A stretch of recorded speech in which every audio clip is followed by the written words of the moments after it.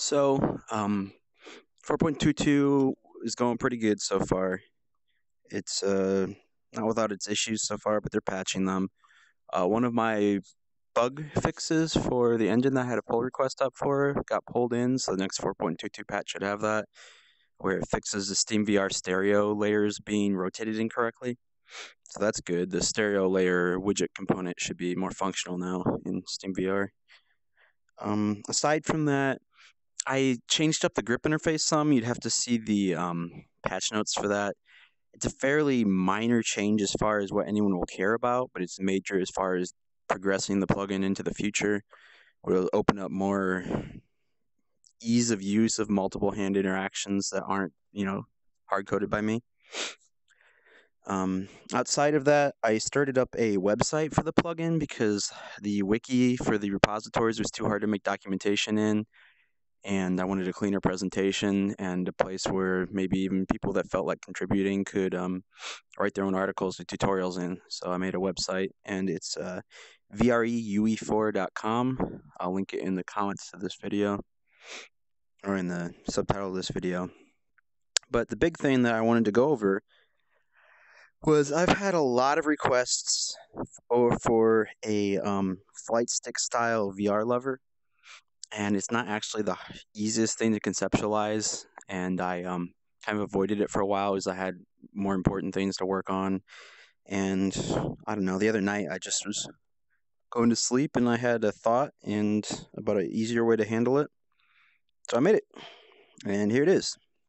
It's a normal XY angle lever where it's got, full XY every direction, except for with one major difference in that it reorientates itself to face your original orientation with your hand.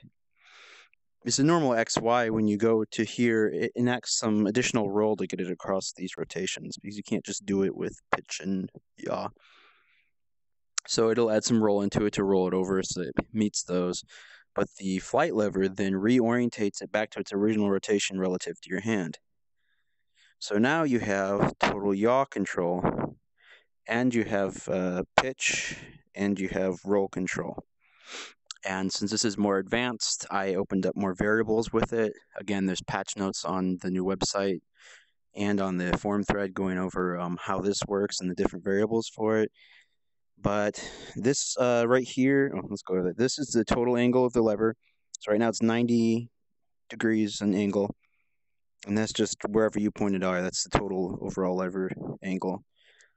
And then this value here is what is the lever's forward vector. So if you go all the way down in x, it's a little hard to line up perfectly, but you see an x of 1, so the forward vector is 1. Go over to here to y of 1, you have a y forward vector of 1. And somewhere about in between here, you have x7 and y7. It's in between the two. And it projects down to a 2D plane, so this is just the 2D value of the forward vector. That's useful for quite a few things. But what I specifically added for the flight stick, and then rolled into the other lever types just in case you want to use it, is I added a new variable type called all current lever angles, which fills in a rotator with the pitch, yaw, and roll values that the current lever type submits. So X lever would be only adjusting the roll. Only the roll would be adjusting on that. Wait, sorry, that's pitch. Only the roll would be being adjusted on it. A Y-facing lever, only the pitch would be changed on that rotator. The XY will have both the pitch and the roll being submitted into these values. But then the flight lever also has the yaw away from original facing as well. So you get full 3-DOF angular values for the lever then.